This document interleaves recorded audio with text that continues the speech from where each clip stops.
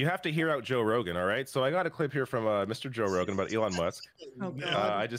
I found this clip because I heard this happened. Actually, I haven't watched the clip yet, but I hear it's great. So yeah, I heard it's a banger that Glenn Greenwald promoted.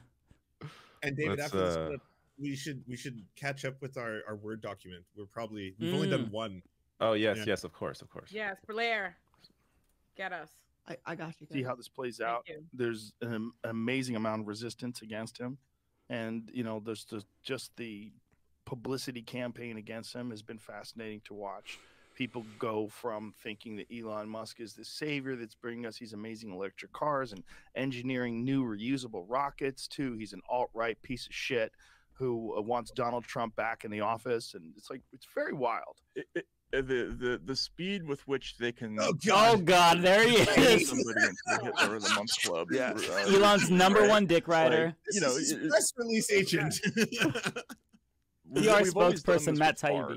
You know, whether it's Noriega or Saddam Hussein or Milosevic or Assad or whatever it is, like we have a playbook for cranking out negative subtitles information about it respelled Saddam Hussein as sodomy, and so the subtitles are wrong. Ignore the subtitles. Wait, I didn't see that. It's not talking about sodomy. No, it said sodomy. It did say sodomy, but he's talking about much worse things. Okay, we're talking about Saddam Hussein, not sodomy, which you know can't be. Can we go back just so I can see that? I'm so sorry. Like, yeah.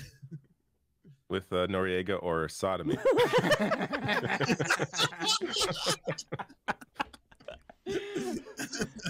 Freudian sub. This is Matt Taibbi here, of course. Beautiful. Matt Taibbi, left-wing journalist. Don't say he's right-wing. Left-wing journalist Matt Taibbi. All right, anyways, let's continue. That's what this is? Whether it's Noriega or Saddam Hussein or Milosevic or Assad or whatever it is, like we have a playbook for cranking out negative information about you know, foreigners who get in our way for whatever. Foreigners, pause. But now we've kind of refined that technique for domestic people who are inconvenient. You know, I think they did it with Trump, obviously. Hold on, I mean, we watched this clip. I have a lot to address. Go ahead. No, Ole, go ahead. You called pause first, I think. Go ahead. First of all, who is this? This is Matt Taibbi. You probably know him as the Twitter Files guy, the main Twitter Files guy. Oh, okay. A long history of being an opinion journalist for a lot of different publications. He was living in Russia for a while and made a really edgy kind of like, you know, we're going to joke about, you know, a whole bunch of weird things, sexual assault, stuff like that. And then he kind of got like mildly canceled by NPR. I want to say mildly because it was the mildest, basically. Your old writing was kind of like weird and objectionable, but it was fiction. Are like you know, don't you stand by those opinions anymore? You so know, that's to be fair though, we did skip over like Matt Taibbi did do some actual good work. Yes, like for several years. Same Glenn Greenwald, exact same situation. And then kind of made this wacko turn. He got me too'd and turned and became a, you know how it usually happens. You can't. They become contrarian right wingers. You can't say it's a publicity machine when the man himself is literally calling his employees like, make me trend.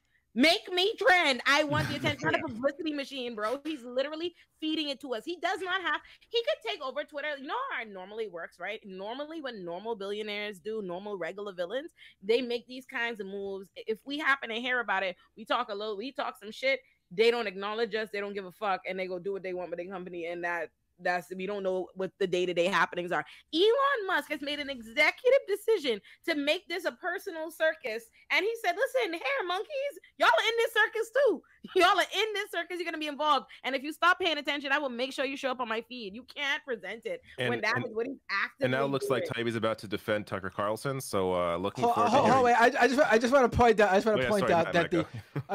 that one of his examples for the unfair negative press machine is a fucking president of the United States. Yeah. Why don't you go after that guy? I mean, it's all off the wall here. We're going too far.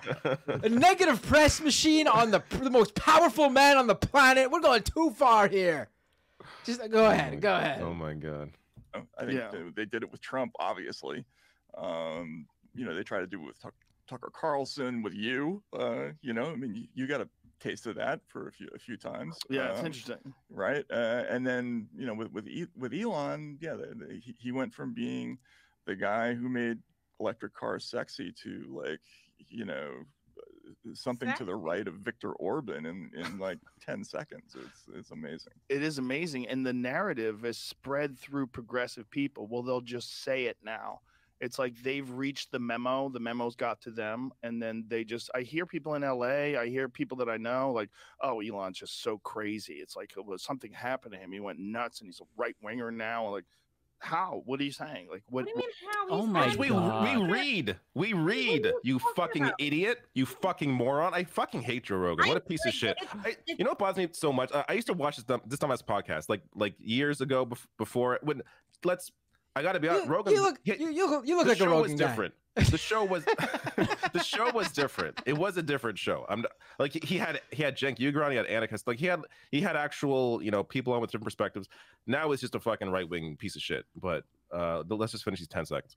What examples do you have? Like they don't have an example. They just have this narrative that reached them the signal. You like don't have Elon an bad example. now. What Right. the Elon bad. fuck? What are you talking about? Bro, The union busting, like holy shit, Bro. about. Yeah, Like, I pulled up a few older articles just to show this isn't something that just happened after he took over Twitter. Oh my freaking God. 2018, Tesla workers in The Guardian, September 2018. Tesla workers speak out. Anything pro-union is shut down really fast. That sounds like a left-wing guy from Elon Musk, right? Elon Musk, the left-winger. 2019, September 2019, Vox. Elon Musk broke U.S. labor laws. An administrative judge says Tesla tried to sabotage efforts to unionize factory workers in California. Another one of those left-wingers who's just been demonized for buying Twitter in 2023. Just this unbelievable bullshit. I mean, and as we talked about this earlier on the Majority Report, this clip, and Matt Leck of the Majority Report had this to point out. I'm going to send you the tweet here. Because let me just pull it up for a second. If anyone wants to I think Ole wanted to say something. Go ahead. Well, I get you guys this tweet. Do your thing. Just gonna quickly pull this tweet up. This is Matt Taibbi himself in 2018, before he went on after he went on the Michael Brooks show, or before he went on the Michael Brooks show. Pull up this tweet from Matt Taibbi. Those, all those weird people who were, no one was talking shit about Elon Musk before he bought Twitter, right? Scroll down to that, the date there. Wait. Matt Taibbi, July 2018, in a reply to the Michael Brooks show, because he was going to be on the show. Scroll over. Let me read this caption. About to go on the Michael Brooks show, who is tearing Elon Musk a new one right now. 2018. He became his PR guy.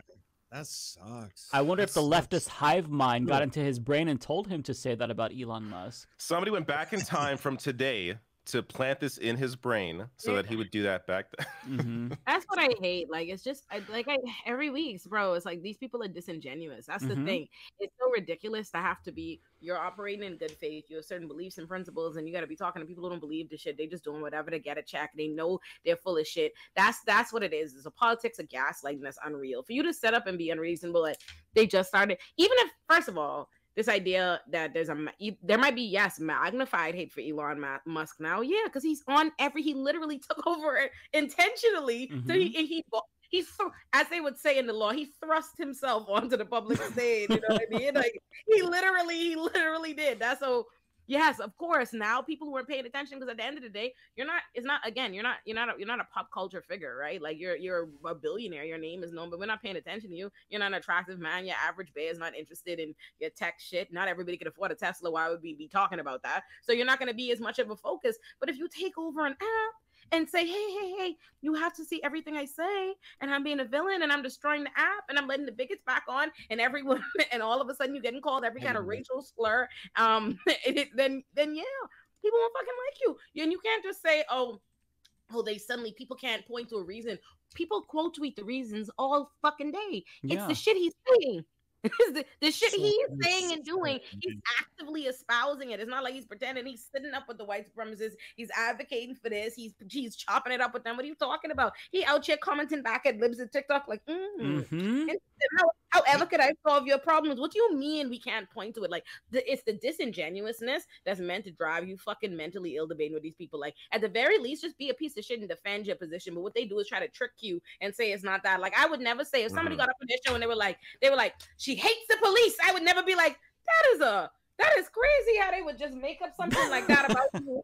That is a false characterization. Let me explain to you intellectually why fuck the police, but I'm not gonna stress you and be like, now where exactly did you take that from hate? Have you seen into my spirit to know what my problem is with the police?